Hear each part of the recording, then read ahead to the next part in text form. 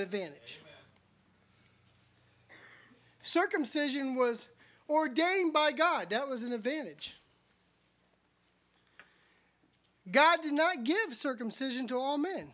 He didn't ordain this for the whole world. At the time, he did not say, all be circumcised. This was for the Jews. It was an advantage. So we're talking about being advantaged by God. The Holy Spirit here, working through Paul, is asking questions. Questions that I don't know is not the right answer. Something that we have to think about. This is the way our God is. He gets us to think. It doesn't matter how you perceive yourself. You are created by God and given a mind that is to be used for God. Yeah. And if you're not using it for God, you've wasted what God has given you. Yeah. God has given you an advantage, a mind, to use for him, and you've wasted that advantage.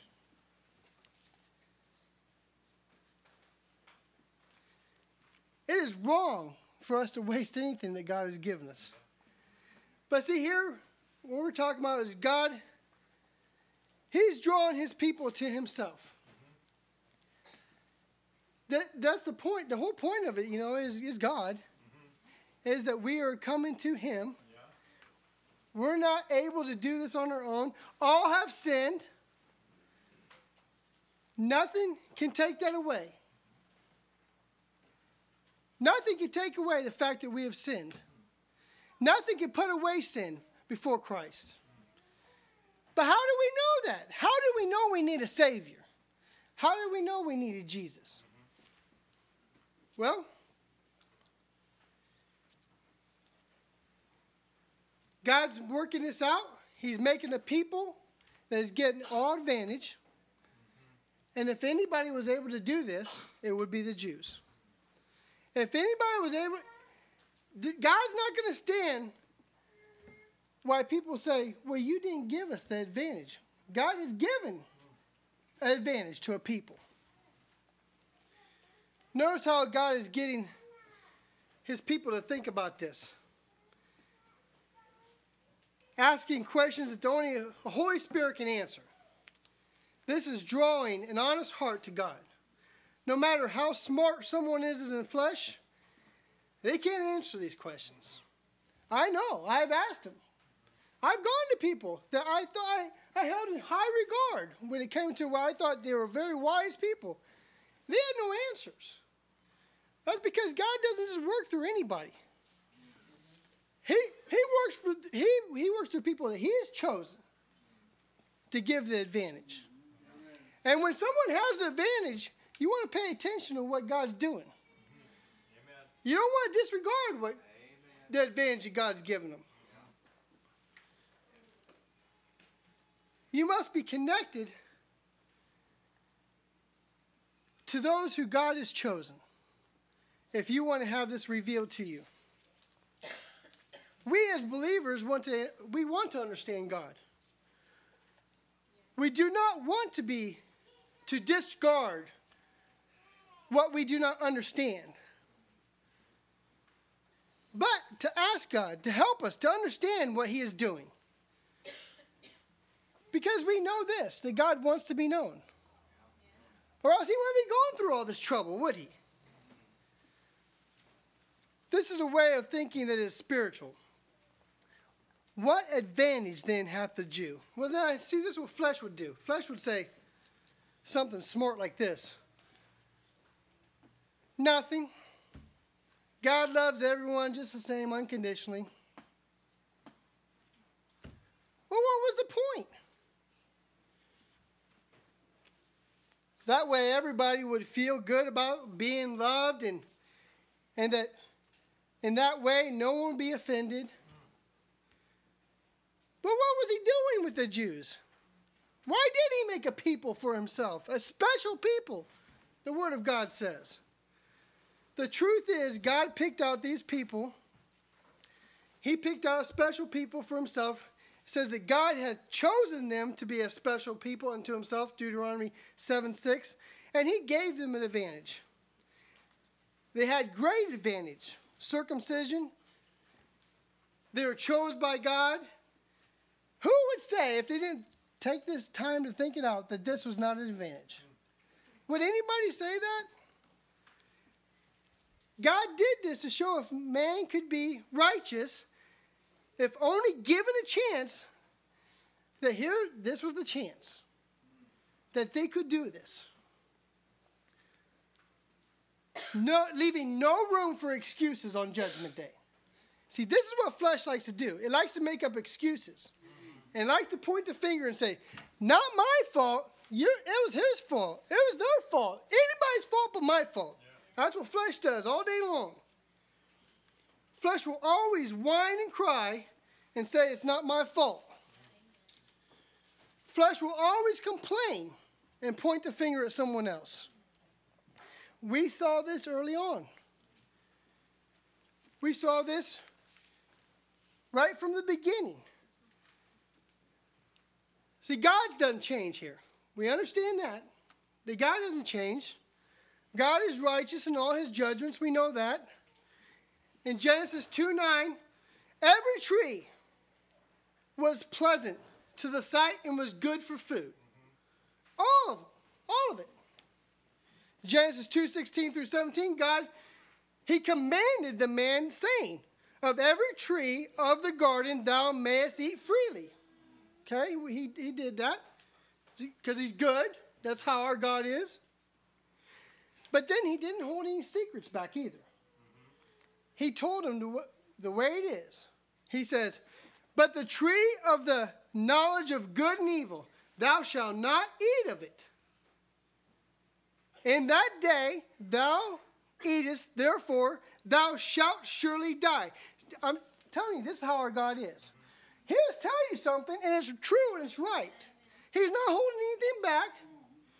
If you want the truth and you want the answers, God's going to get it. He's giving it to you. He's made it available. He's not keeping any secrets. See, this is how men do.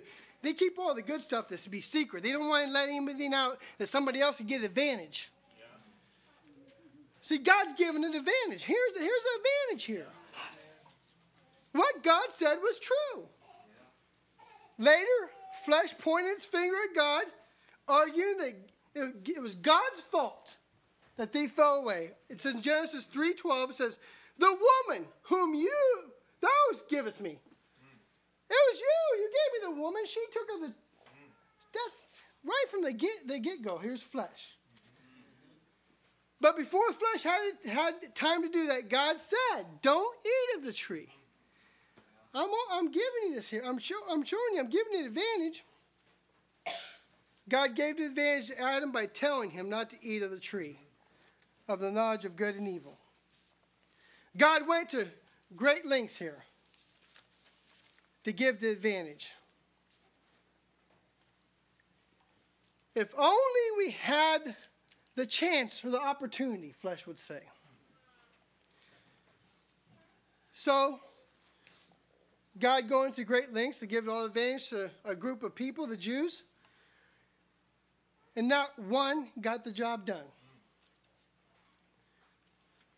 But there's no room for complaining here. What advantage did he have? Much in every way. God held nothing back from the Jews. They really had more than any other people. This is why Jesus was harder on the Pharisees than any other. You notice when we read about who Jesus was the hardest on, was the Pharisees, the one who had the truth.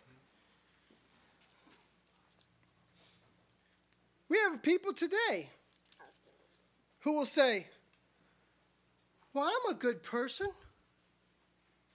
Will God cast a good person into hell? Well, sin at any level is not good. And all have sinned and come short. Jesus said, there is none good but one. That is God. Matthew 19:16. But how would we know that unless God went to these great lengths to show that we needed a Savior? How would we ever know that if he wouldn't have taken a people, the Jews, and made a special people for himself and gave them every advantage, not left any room for complaining? I mean, you can complain all day long, but God left no room for complaining. Gave them every advantage to show that we're going to need a Savior here. We can't do this on our own. He went to great lengths to do this. We needed Jesus. We need God's righteousness. Regarding the Jews, if God did not do this, we would not be able to think that we needed Jesus. On judgment, all will know that God is right. And there is not going to be any complaining on that day. You know, I thought about this. If you're sick, but you don't feel sick, and you're told, well, you have cancer. Well, what are you going to do? You're going to go to a doctor and see if you can fix this. If there's any possible way, I can't do it on my own. But you know you got a problem. But if you never knew you had the problem, you would continue with that problem until you died. You would never try to take care of it, not knowing that you're sick. Why would you go take care of something you never know about? You're feeling good. You're thinking you're doing good at least. See, we had to know that we were in trouble. We had to know that we needed a Savior. We had to know that without help from our God, that we had to go to Him. Without His help, we had no hope. That we were going to be cast away.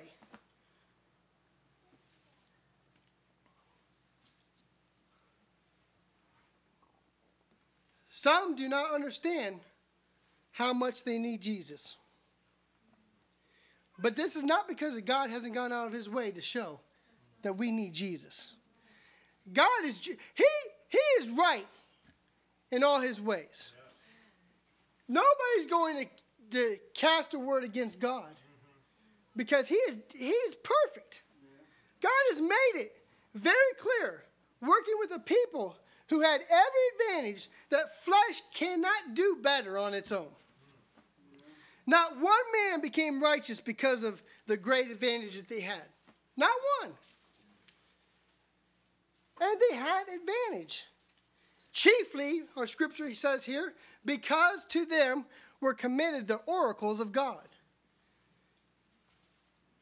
These advantages include God. He's communicating with them. Who else did He communicate with? He didn't. He communicated with, these are people that he spoke through, was them. Is God's word an advantage? It is. How are you going to know anything about God without God's word? Without the oracles of God. You can see how a master stroke of the devil is to get people not to really think that God's word is an advantage. And to try to tear it apart if they can. And to do whatever they can to make something else look like it's an advantage. Why don't people come to God? Because they see something else as an advantage. They don't see God as an advantage. Why don't people talk about Jesus more often? Why don't they preach about Jesus more often? There are some things, brother, now I can't even I'll tell you, I can't even listen to some of the Christian radio station because they'll talk about everything else besides Christ. Yeah. They might sprinkle it in there a little bit, but what their main emphasis is something else is an advantage. Amen. And the point is something else. But God is our advantage. What God has said is our advantage. What He's doing through Christ Jesus is our advantage. This is how we know what God wants. This is how we know who God is. This is what we know what God expects. See, we got people running around making up a God for themselves. Even saying the name of Jesus, but they got another Jesus in mind because we know what God has said. We know what He hates. We know what He loves. We know what He expects. And yet we hear people that have the name of Christian that say that God is okay with certain things that we know already He's spoken on. That He's not okay with. As a matter of fact, He hates these things. And they're saying it's okay. You know why? Because they haven't found that God's word is advantage. They haven't found being close to God is advantage. They haven't found that walking with Jesus is advantage. Because if they find these things to be advantage, they wouldn't be going down the wrong road. He gave this to the Jews, the oracles of God, his word. He entrusted it to them to give them an advantage. And they were advantaged by it. This was a great advantage. But without faith, it will not help anyone. You can have everything, all these things that God has given. But without faith, Jesus himself could come to the world and they crucified him.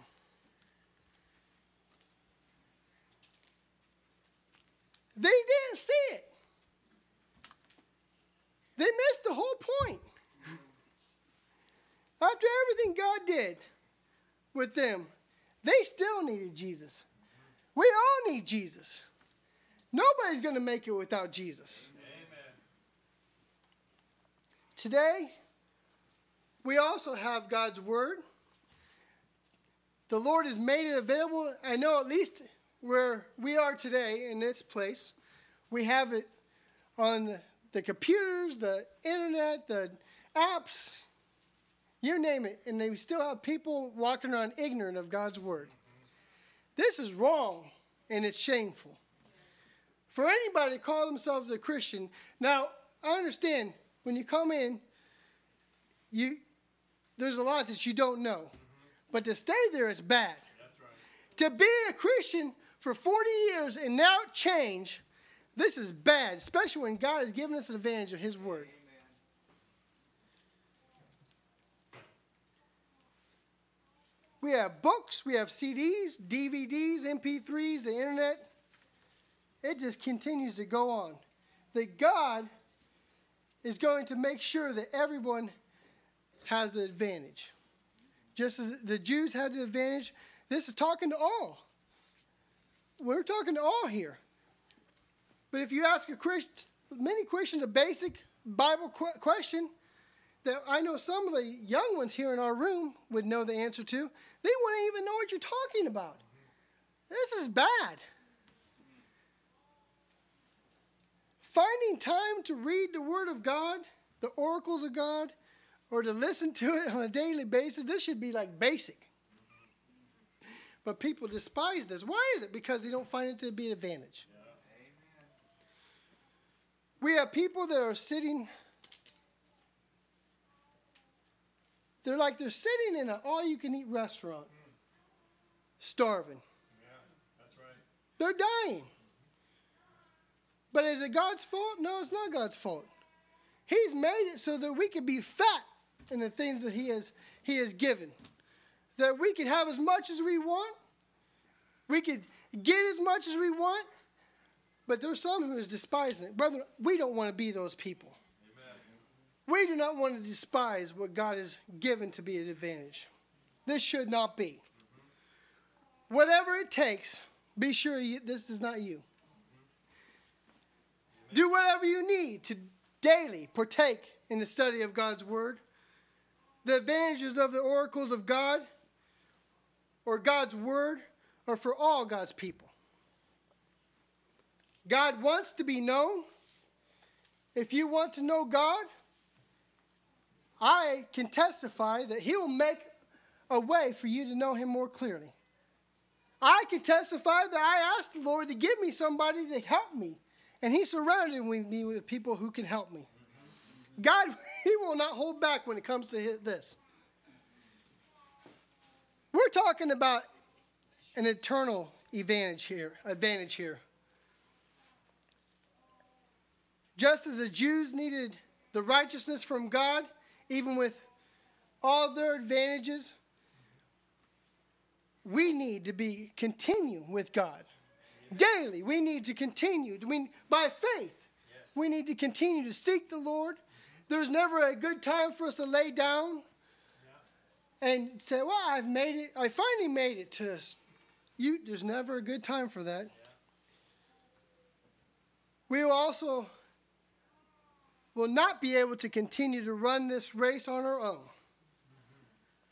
God has set it up that way, that we need him. It is God who protects us and keeps us. It's God's righteousness that saves us.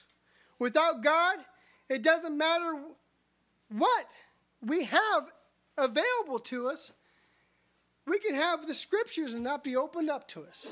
But it's God who opens it up. He sends you people to be an advantage to him, to you, to know him. Even if today we need God. Tomorrow we need God. For eternity, brethren, we are going to want God. Thank you, brethren.